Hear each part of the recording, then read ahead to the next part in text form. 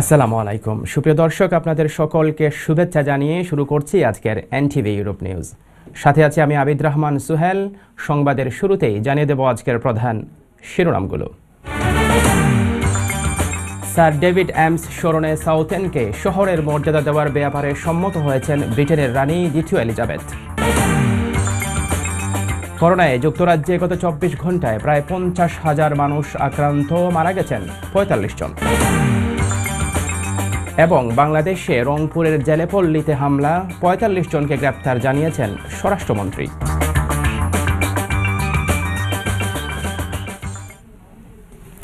শুনছিলেন শিরোনাম, এবার বিস্তারিত। দর্শক, শুরুতে ব্রিটেন প্রসঙ্গ।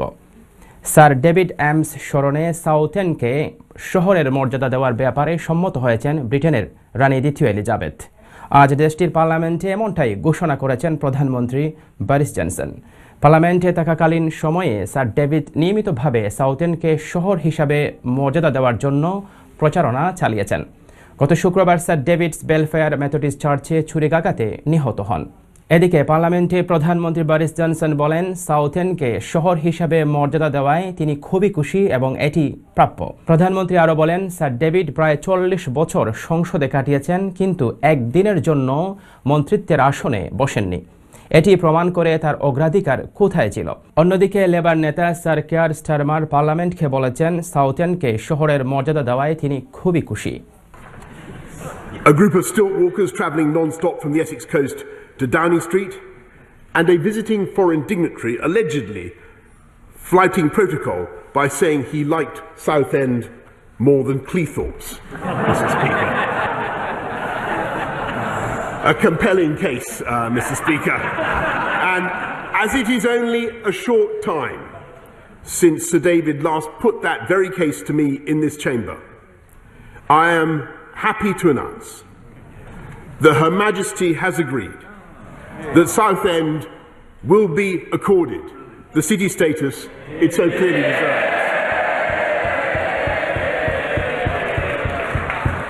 And their staff will have spent the weekend worrying about their own safety.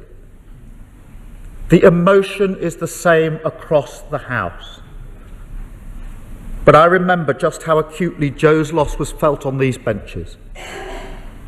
So today, on behalf of the entire Labour Party, I want to lean across, to reach across, and to acknowledge the pain that's felt on the opposite benches, and I do. এদিকে ব্রিটেনে করোনায় গত ২৪ ঘন্টায় আক্রান্তের সংখ্যা গতকালের চেয়ে বেড়েছে, তবে কমেছে মৃত্যুর সংখ্যা। গত ২৪ ঘন্টায় করোনায় নতুন করে আক্রান্ত হয়েছেন ৪৯,১৫৬ জন। গতকাল ছিল ৪৫,১৪০ জন। শনিবার এর সংখ্যা ছিল ৪৩,৪২৩ জন। এ নিয়ে মোট আক্রান্তের সংখ্যা গিয়ে দাঁড়িয়েছে ৮৪,৯৮,৭৬৫ জন। এদিকে গত ২৪ ঘন্টায় নতুন করে মৃত্যুর রেকর্ড করা হয়েছে ৪৫ জন। গতকাল ছিল ৫৭ জন, শনিবার ছিল ১৪৮ জন। এ নিয়ে মোট মৃতের সংখ্যা ১,৩৮,৬২৯ জন। এ পর্যন্ত ভ্যাকসিনের প্রথম ডোজ নিয়েছেন ৪,৯৪,২২,৭৫৩ জন। উভয় ডোজ নিয়েছেন ৪,৫৩,৭৭,৪১১ জন। জাতির পিতা বঙ্গবন্ধু শেখ মুজিবুর রহমানের কনিষ্ঠ পুত্র শহীদ শেখ রাসেলের ৫৮তম জন্মদিন উপলক্ষে যুক্তরাজ্য আওয়ামী লীগের উদ্যোগে রবিবার পূর্ব লন্ডনের স্থানীয় কমিউনিটি সেন্টারে আয়োজন করা হয় এক আলোচনা সভা ও কেক কাটা অনুষ্ঠান। সভায় প্রধান অতিথির বক্তব্য রাখেন বাংলাদেশের attorney general AM Amin Uddin. তিনি বলেন, শেখ রাসেল আজ সারা দুনিয়ার মানুষের ভালোবাসার নাম। শিশু শেখ রাসেলকে হত্যা করে ঘাতকেরা সেদিন মানবতাকে হত্যা করেছিল। অ্যাটর্নি জেনারেল আমিন উদ্দিন আরও বলেন, বিদেশে পলাতক আসামি তারেক রহমানকে দেশে ফিরিয়ে নিয়ে বিচারের কাঠগড়ায় দাঁড় করাতে হবে। তিনি বলেন, বাংলাদেশে বোমাবাজ জঙ্গিদের স্থান নেই।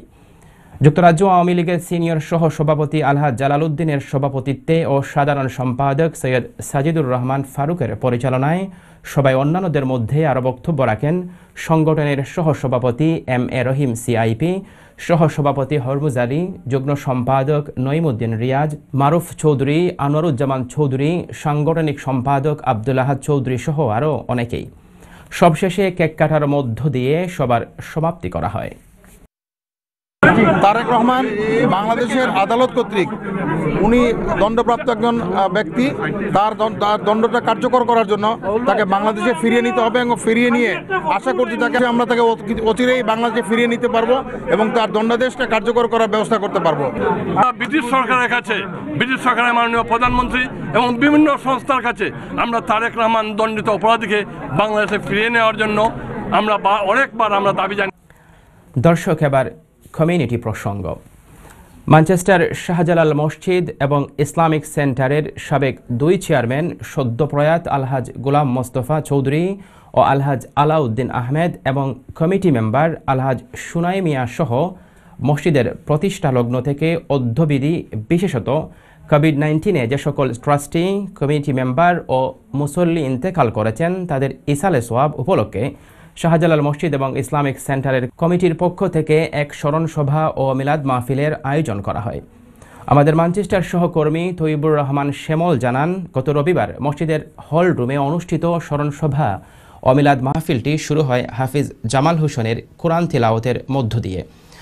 মসজিদ কমিটির চেয়ারম্যান আলহাজ আশিক মিয়ার সভাপতিত্বে অনুষ্ঠিত স্মরণ সভায় স্বাগত বক্তব্য রাখেন মসজিদ কমিটির সেক্রেটারি আলহাজ আনোয়ার আহমেদ চৌধুরী।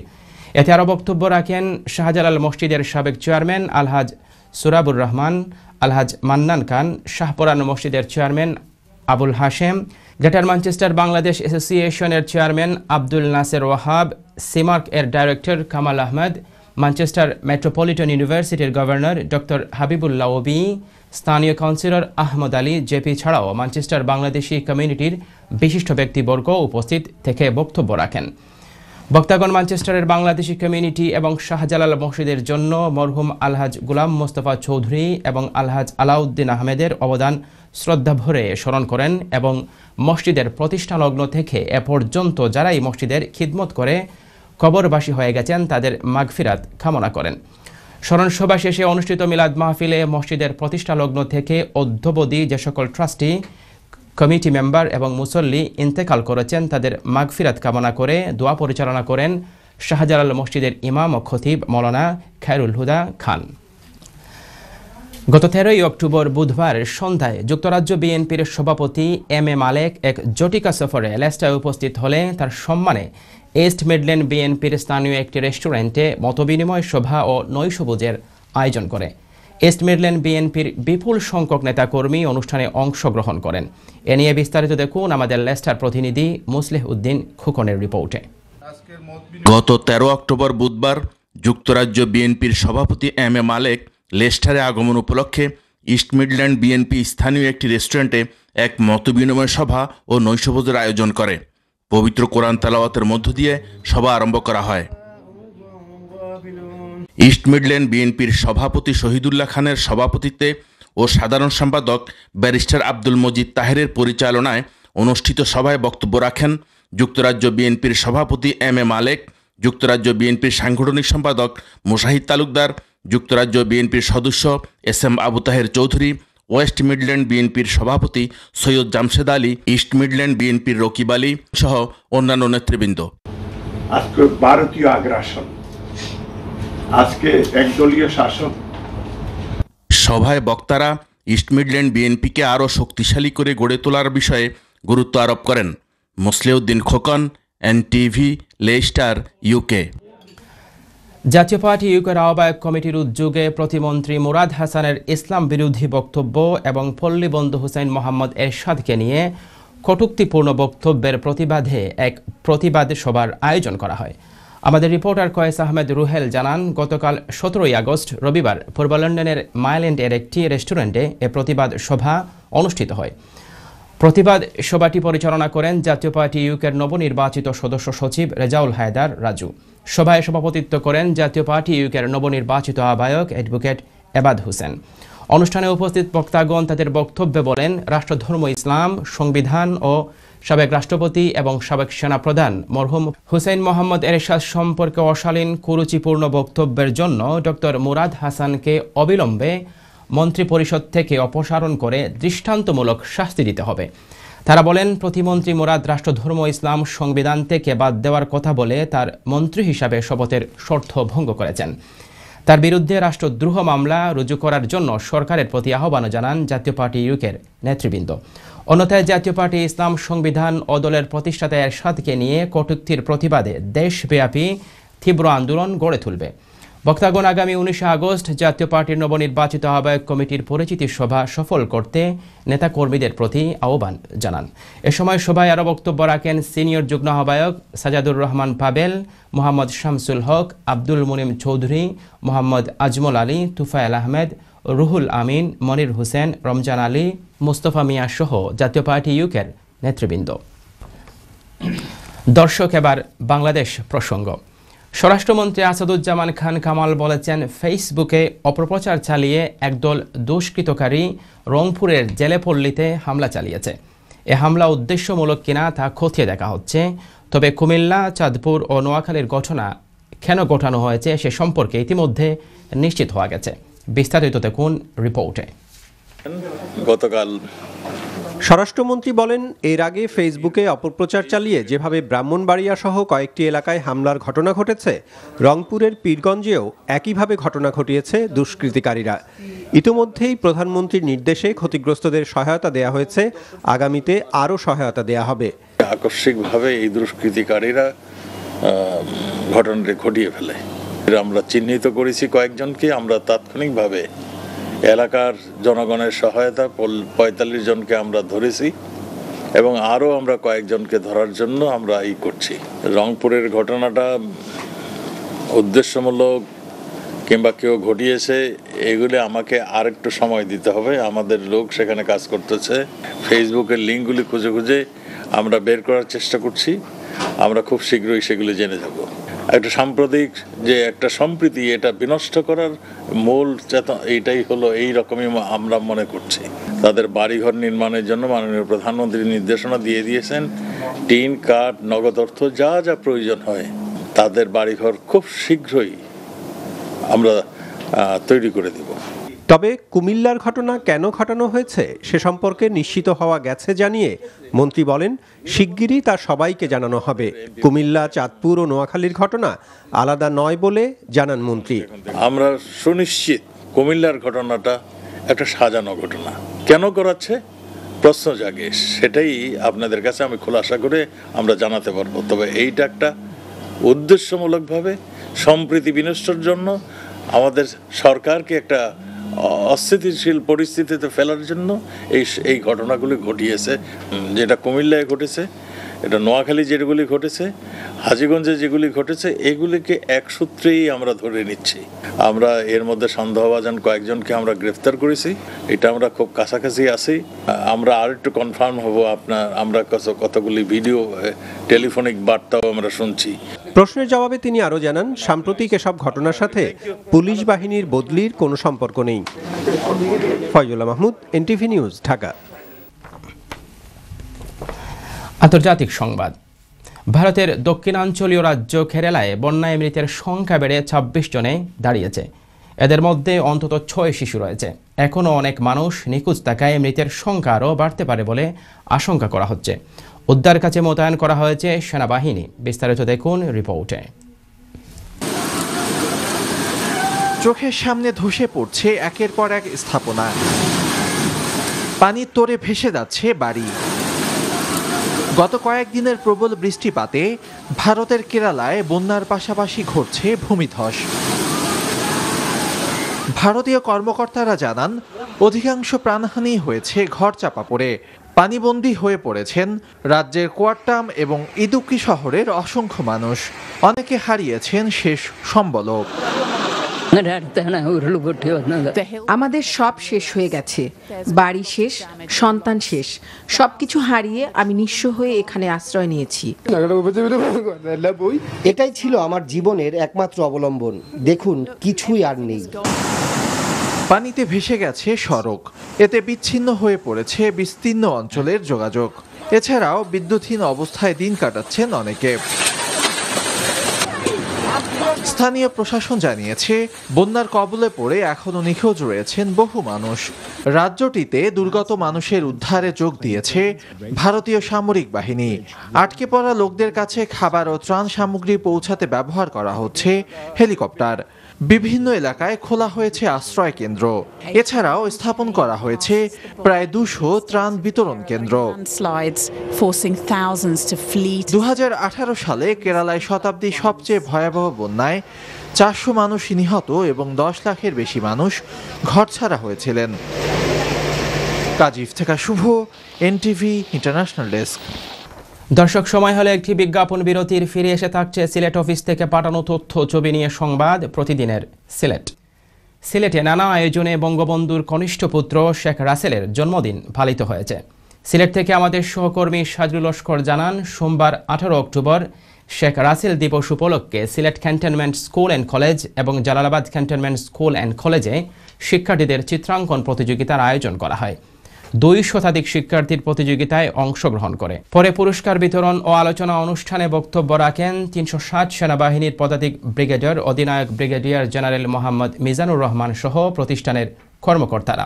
এছাড়াও সিলেট প্রশাসন ও জেলা মহানগর আওয়ামী লীগ, যুবলীগ, ছাত্রলীগ সহ বিভিন্ন সহযোগী সংগঠন বর্ণাঢ্য আয়োজনে শেখ রাসেল দিবস পালন করে। এ সময় উপস্থিত ছিলেন সিলেট জেলা আওয়ামী লীগের ভারপ্রাপ্ত সভাপতি শফিকুর রহমান চৌধুরী, সাধারণ সম্পাদক অ্যাডভোকেট নাসির উদ্দিন খান সহ নেতৃবৃন্দ। জগন্নাথপুর উপজেলার পাটলি ইউনিয়নের লাউতলা গ্রামের যুক্তরাজ্য প্রবাসী পাটলি ইউনিয়ন পরিষদের চেয়ারম্যান প্রার্থী আলহাজ আব্দুল হাই আজাদের সমর্থনে বিশাল নির্বাচনী মতবিনিময় সভা অনুষ্ঠিত হয়েছে। সুনামগঞ্জের জগন্নাথপুর থেকে আমাদের সহকর্মী মোহাম্মদ আব্দুল হাই জানান, সাবেক ইউপি সদস্য বিশিষ্ট সালেসী ব্যক্তিত্ব মরহুম মন্তাজ আলীর সন্তান জগন্নাথপুর ব্রিটিশ বাংলা এডুকেশন ট্রাস্টের সাবেক জয়েন্ট ট্রেজারার আলহাজ আব্দুল হাই আজাদ সর্বস্তরের নাগরিকবৃন্দের কল্যাণে নিজেকে আত্মনিয়োগ করার প্রতিশ্রুতি দিয়ে আসছেন। দীর্ঘদিন ধরে গ্রাম, পাড়া, মহল্লা, হাট, বাজার সহ বিভিন্ন প্রতিষ্ঠানে অবিরাম প্রচারণা চালিয়ে আসছেন। এরই ধারাবাহিকতায় পাটলি ইউনিয়নের 1 নম্বর ওয়ার্ডের আয়োজনে শনিবার সকাল 11টায় আলহাজ আব্দুল হাই আজাদের বাড়িতে বিশাল নির্বাচনী মতবিনিময় সভা অনুষ্ঠিত হয়। বিশিষ্ট মুরব্বী সাবেক ইউপি সদস্য হাজী সুলতান মিয়ার সভাপতিত্বে ও বুরহান উদ্দিন মাস্টারের পরিচালনায় বক্তব্য রাখেন চেয়ারম্যান প্রার্থী আলহাজ আব্দুল হাই আজাদ।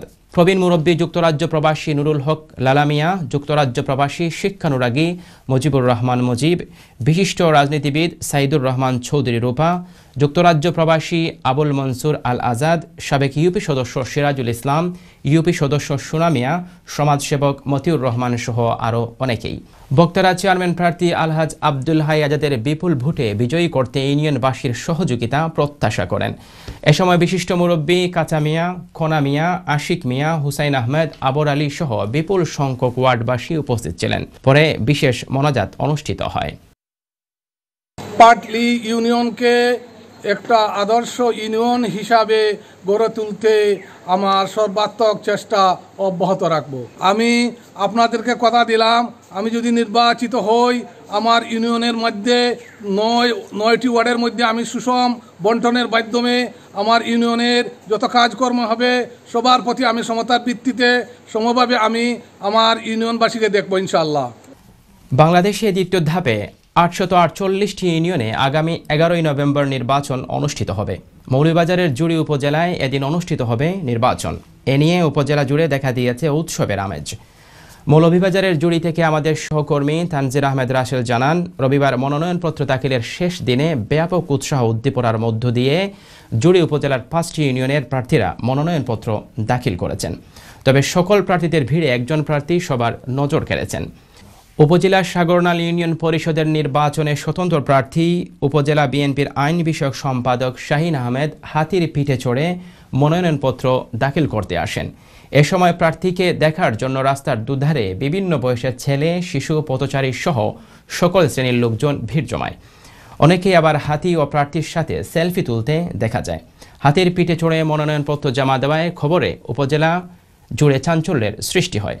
5টি ইউপি নির্বাচনে চেয়ারম্যান প্রার্থী হিসাবে মনোনয়নপত্র জমা দিয়েছেন 22 জন। আগামী 11ই নভেম্বর মৌলভীবাজারের জুড়ি উপজেলার 5টি ইউনিয়নে নির্বাচন অনুষ্ঠিত হবে। মনোনয়ন জমা দেওয়ার পর প্রার্থীরা যার যার মতো ভোটারদের কাছে ভোট প্রার্থনা করে যাচ্ছেন। মৌলভীবাজারের জুড়ি থেকে আমাদের সহকর্মী তানজির আহমেদ রাসেল জানান, উপজেলার জাফনগর ইউনিয়নের 9 নং ওয়ার্ডে আবারও মনোনয়নপত্র দাখিল করেছেন বর্তমান মেম্বার মোহাম্মদ জমির আলী। রবিবার দুপুরে নেতাকর্মী ও সমর্থকদের নিয়ে তিনি সহকারী রিটার্নিং অফিসারের কার্যালয়ে উপস্থিত হয়ে মনোনয়নপত্র জমা দেন। এ সময় তার মনোনয়নপত্র গ্রহণ করেন সহকারী রিটার্নিং অফিসার জসিম উদ্দিন। তরুণ ব্যবসায়ী মোহাম্মদ জমির আলী গত নির্বাচনে বিজয়ী হওয়ার পর নিজ এলাকায় মানুষের কাছে আশা আকাঙ্ক্ষার প্রতীক হয়ে উঠেছেন। গত 5 বছর এলাকায় ব্যাপক উন্নয়নমূলক কাজ করেছেন। নিজ এলাকার কর্মী সমর্থকদের সাথে আলোচনার ভিত্তিতে আর সকলের সম্মতিতে আবারও প্রার্থী হয়েছেন জমির আলী। জয়ের ব্যাপারে আশাবাদী জমির আলী নির্বাচনে সকলের সহযোগিতা কামনা করেছেন। জাইফানগর ইউনিয়নের 9 নং ওয়ার্ডের সাবেক মেম্বার। আমি বিগত 5 বছরে আমার ওয়ার্ডের এবং এই ইউনিয়নের বিভিন্ন জায়গায় অনেক উন্নয়নমূলক কাজগুলো আমি করেছি। দর্শক, এবার সংবাদ শেষ করব, তার আগে আবারও জানিয়ে দিব সংবাদ শিরোনাম। স্যার ডেভিড এমস স্মরণে সাউথেনকে শহরের মর্যাদা দেওয়ার ব্যাপারে সম্মত হয়েছেন ব্রিটেনের রানী দ্বিতীয় এলিজাবেথ। করোনায় যুক্তরাজ্যে গত 24 ঘন্টায় প্রায় 50,000 মানুষ আক্রান্ত, মারা গেছেন 45 জন। এবং বাংলাদেশে রংপুরের জেলেপল্লীতে হামলা, 45 জনকে গ্রেপ্তার জানিয়েছেন স্বরাষ্ট্রমন্ত্রী। এই ছিল আমাদের হাতে থাকা এনটিভি ইউরোপ নিউজের সর্বশেষ আয়োজন। এ খবরের ভিডিও সহ আপডেট জানতে ভিজিট করুন ইউরোপ NTV অনলাইন www.europntv.com। সঙ্গে থাকার জন্য সবাইকে ধন্যবাদ। আল্লাহ হাফেজ।